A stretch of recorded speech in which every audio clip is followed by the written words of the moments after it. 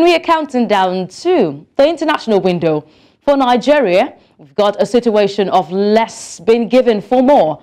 Coach Santos Peseiro has agreed to continue serving as the head coach of the senior men's national team of Nigeria, known as the Super Eagles, per an agreement he signed with the Nigerian Football Federation.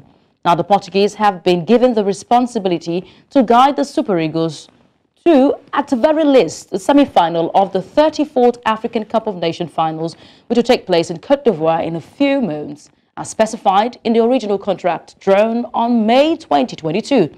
Now, if Peseiro does not get the semi-final of the 2024 African Cup of Nations, he will be dismissed as the Super Eagles coach. Now, to join us in this conversation, because we need clarity at this time, is football commentator from Nigeria, Kingsley Akpan. Thank you so much, Kingsley, for joining us on the show. Well, Onyechi, thank you very much for having me. At least there's no longer doubt Jose Peseiro will lead the Super Eagles of Nigeria to the forthcoming Africa Cup of Nations. Before now, we were always debating, who will it be? And then a lot of names popped up. Salisu Yusuf, Finidi George, Austin Iguavon, who is the football director of the NFF. And a lot of us raised our fears, saying that this would disrupt the little continuity we've seen in recent times. And then having Jose Peseiro lead the Super Eagles to the Africa Cup of Nations, and then also giving him that get to the semi-finals at least. I feel that this should put him on his toes. And this new contract, aside from it being that he had to, reduce his pay, he got a pay cut. I learned he will not be getting $70,000 per month like he did before. It will now be, say, around $50,000. We also hear that this contract renewal means he will be domiciled in Nigeria, unlike the journeyman contract he got the last time. So staying back in Nigeria could also mean that he would take charge of our home base Eagles. Okay. And if that happen, then it will be a better 6-9 months ahead of us than what we have had before now under Jose Peseiro. Okay, like you earlier said, the new arrangement also places him in command of the Super Eagles B, and the home base athletes, they have to play twice yearly for the African Nations Championship, the CHAN. I was a bit weighing this option here, and I'm feeling, are the Nigerian football administrators considering a burnout, the pressure? Do they even envisage a good result for less pay, cutting it from $70,000 US to $50,000? Don't you think it's just too much for less pay? I don't think it's too much for less pay, because even before now, we asked questions. Same way when they brought in Janet Rowe, we asked questions. What's his pedigree? What's his antecedents? Where is he coming from? And also Jose Peseiro. I think the only name that caught Nigerians when you talk about Jose Peseiro was Jose Mourinho, that was tied to it, that he gave the recommendation. None of us really knew Jose Peseiro. And then you look at his track record. The last country he tinkered, what really did he do? Nigeria is one of the best football playing side in the world, not even to talk about Africa, because we love football a lot. We should be looking at coaches, managers that will take our football to the next level, not unknown names. Look at where Senegal is, look at where Morocco is, and then you know that we are way, way, way behind, our other competitors in Africa. So I feel that them telling him to stay back in Nigeria and then also handle the home base Eagles gives him more responsibility. It's not a case of him just coming to venues to jot down names that we will not see when he releases his list. This list of 23 men that will play against Sao Tome and Principe, how many home base Eagles do we have? Just one, and that's the goalkeeper from Heyimba. So it goes to show you that he's not really in tune with what's happening back home. So let him stay back in Nigeria, let him help the league also grow, and then let him pick player and then tinker these boys to go take on teams in Africa. This is a good way, to renew his contract. And it shouldn't just look like the contract we gave to Randy Wardrum, where he saw us as a side gig and not really, having himself enmeshed in the job. Okay, I'm sure this is a plus one for the Nigerian Football Federation after the complaints about them being, shortchanged without having enough money to pay their, employees. But let's look at the list. that Jose Peseiro unveiled yesterday for the last game in the AFCON qualifiers. We saw a bit of a change and new invites with a very obvious omission there. But it's a great one to say. It was very obvious to see that with an average of 0.7 goals for every 90 minutes on the pitch, Gibbs Oban has been given that nod for the Super Eagles squad. Also, we had a 40% impact on goals, amounting to 5 goals, 50% on assists. Victor Boniface also is a name that is very obvious in that list. What are your thoughts, Kingsley, on the Super Eagles' new invites, seeing that we will not have Ahmed Musa this time in the list? I'm very excited. I'm very excited, with the trio. Let's look at the guys that they will get to replace. Maybe say Ahmed Musa, Tere Murphy, and maybe we should say that Sadiq Umar or maybe Paul Onuachu. Having Gift Orban, having Victor Boniface, and then Jordan Torunariga. Remember under Genetro was chasing, this player who from a very young age, he was saddled with the responsibility of leading the youth team in Germany. So having these players, Victor Boniface, Xabi Alonso, his new manager at Bayer Leverkusen, has said that he's a beast. Explosiveness. I think after the likes, the days of the Tijani Babangidas and Ahmed Musa's younger, time, we've not really had this kind of pace that Gift Orban is going to bring into the national team. My only worry will be on Jose Peseiro's tactical prowess. Will he be able to blend these players to give us what we want? I love what he did in the first leg against Sao Tome and Principe, where we scored 10. I would like to see him replicate that. Yes, let's have Osimhen, let's have Victor Boniface, let's have, the Gift Orbans and co. Maybe he shouldn't have invited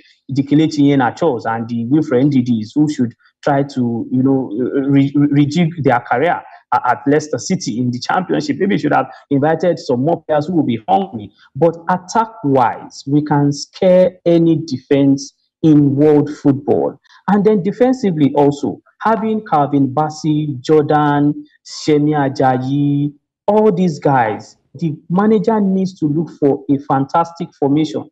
A formation that would enhance these players, giving their optimal best when they play for the national team. It shouldn't be a case of when we see these players play in their club sides. For instance, Taiwo Awoniyi has been bowling defense in the EPL. He comes back to play for the national team, and you can't find him on the field of play. So this says something about Jose Peseiro's tactical prowess. So I want him to do more. If he can harness all of their qualities and talents, I think we should watch out for the Super Eagles of Nigeria in the next AFCON. Okay, well, your stadium will be hosting, of course, Nigeria, Sao Tome and Principe. In that encounter, Nigeria seated 12 points, so we cannot wait to see if they will finish that group on high. All right, let's go straight to the English Premier League. I saw exciting games in the English Premier League, of course, for Sunday. Liverpool, they lived up to their best at Anfield. They go 3 great one, clean sheet for Alisson Becker there. But there is one team that I would always bring to the fore and always, tout. I'll always pinch them behind. We are back to that old Manchester United again, Kingsley. I think Marcus Rashford cost United their match against Arsenal. He was a bit wasteful, of course, to play. 2 vital situations we saw there, and Marcus Rashford could not just convert that chances. Then we have the situation of Jadon Sancho, his omission in the squad. The back and forth between Eric Ten Hag and Sancho makes me wonder if Ten Hag, Kingsley, can send a club legend to Saudi Arabia. Who is Sancho again, Kingsley? Honestly, who is Sancho? I'm not surprised to see what's happening in Manchester United. I feel that the owners of the club have given the manager the right to go ahead and then ask players who are not doing too well. So if Eric Ten Hag would ask Cristiano Ronaldo from his team, who then is Jadon Sancho. But coming back to the game against Arsenal yesterday, I don't think Jadon Sancho, Marcus Rashford was the reason why Manchester United lost. I just feel that based on balance of play, how both teams have come into the new season, how their top players have settled in. I think Arsenal are the better side currently as we speak. If there's any team in England that can stop Manchester City from winning the league back to back to back to back, it will be Arsenal and not Manchester United. You look at even the Manchester United side that played against Arsenal. Would you have believed it that Man United will finish with a centre-back pairing of Harry Maguire and Johnny Evans? Johnny Evans had left Man United for 7.5 years ago. He came back to finish that game against Arsenal. If you say Marcus Rashford was wasteful, how about Kai Havertz? How about Bukayo Saka, who couldn't put the ball? Eric Ten Hag had given an excuse for Kai Havertz, saying he's yet to settle. Sweet one for me was just a sherry there on top of the cake. So Arsenal all the way, but I'm not in support. Talking about teams that have settled. Okay. Teams that, for Liverpool, that defensive midfield position will still worry them. Anytime they play against a team that can really come at them with waves and waves and waves of attack, they will crumble.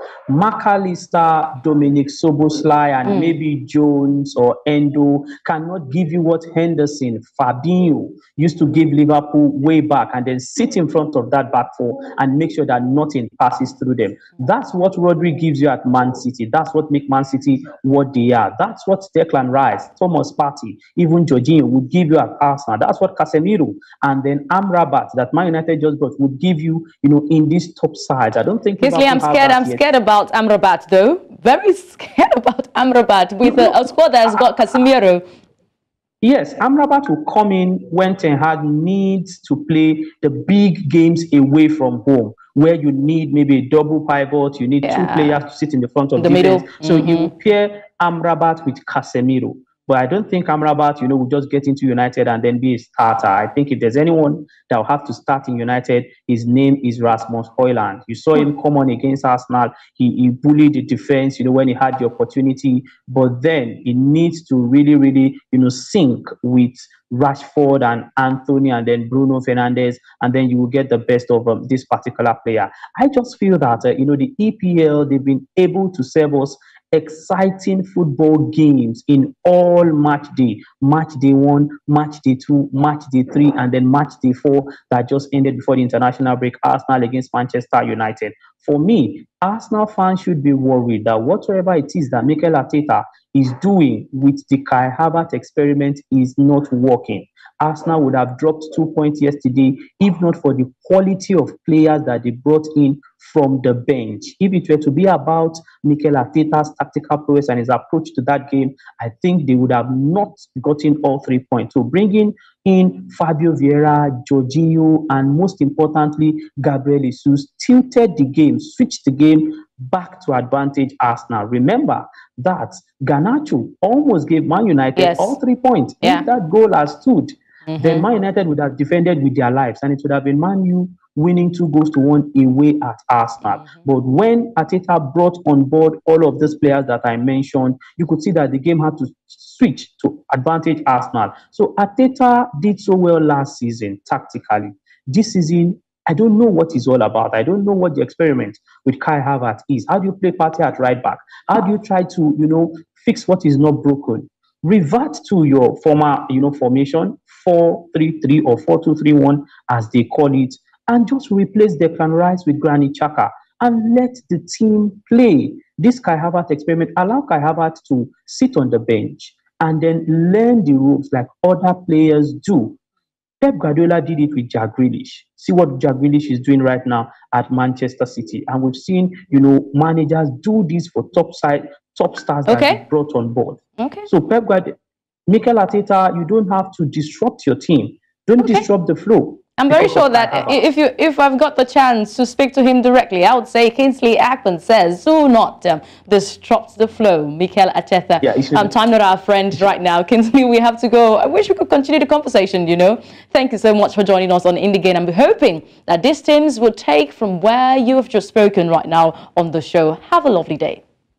Yeah, thank you very much, Rini, for having me. Have a pleasant week ahead. You too.